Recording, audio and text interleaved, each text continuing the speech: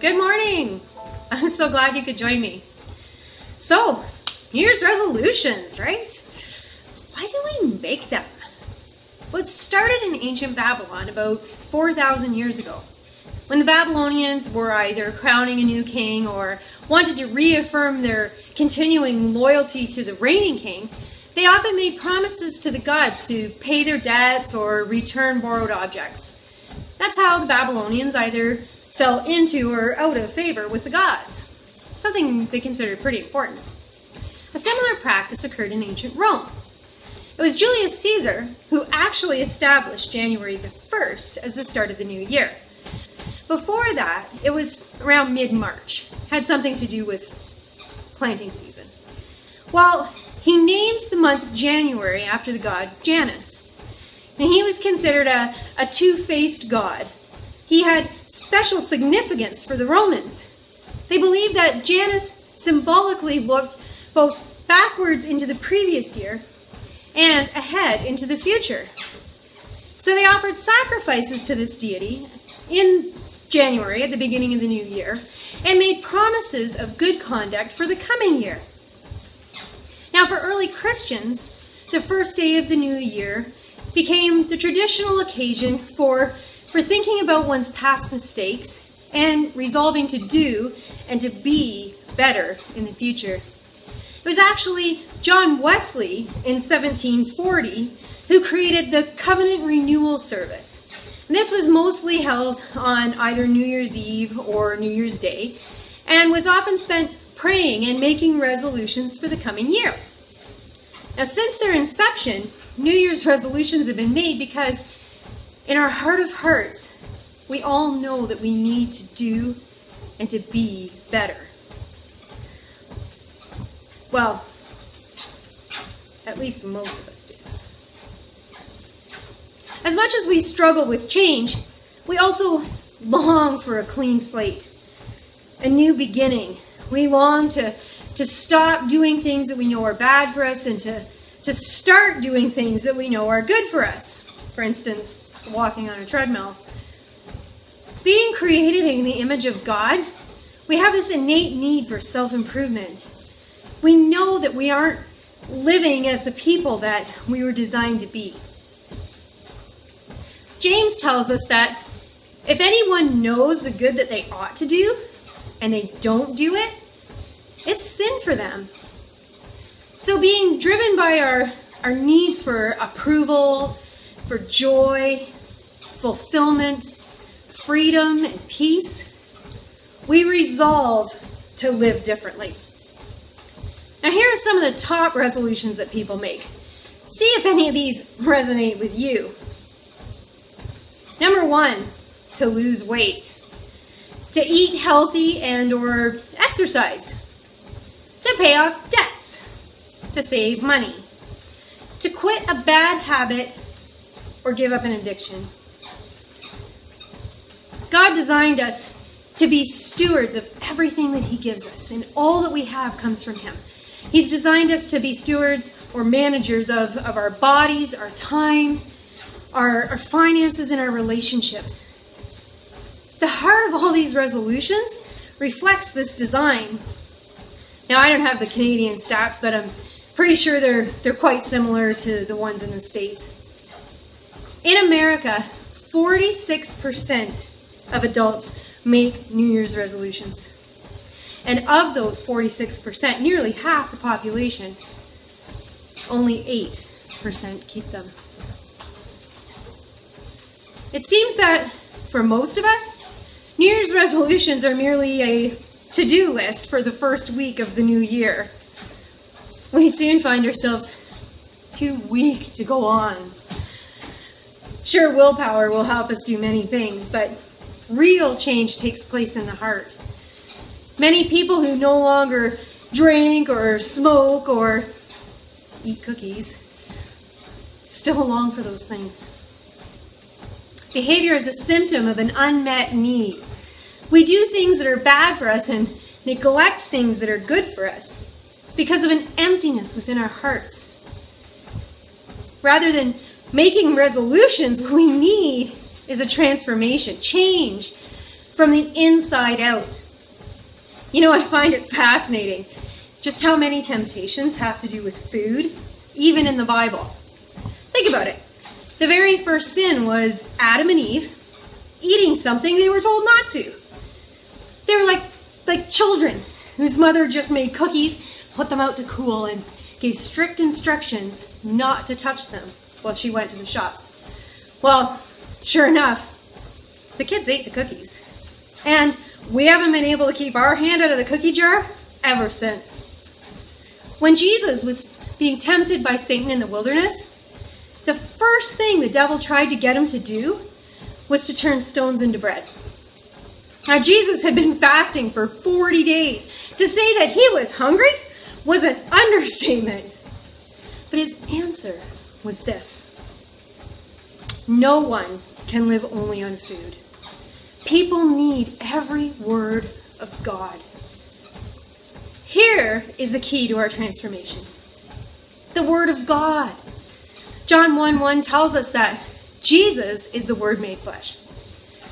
With his Spirit to strengthen us and his Word to guide us, we will live differently. Only Jesus can fill that empty space inside. The one that we keep trying to fill with food, drink, drugs, sex, fame. You fill in the blank. All these things only make that hole in our hearts grow deeper. We are indeed addicted to more, as my nephew once said. Only Jesus can give us the approval, the fulfillment, the joy, the freedom, and the peace that we crave so desperately. When we're struggling to say no to temptation, Jesus can give us comfort and hope and strength and courage. Jesus has been through everything that we go through. He gets it. And he alone can help us. He designed us. He knows what we need way better than we do. He wants what's best for us, not just what's good or what feels good. He wants us to have deep, abiding joy, not just momentary happiness. We only need to come to him, to trust him enough to surrender our lives into his hands.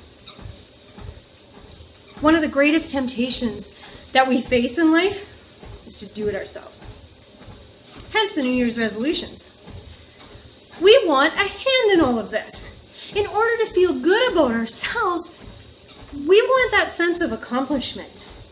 Rather than just accepting that we're loved and valued as God's precious creation,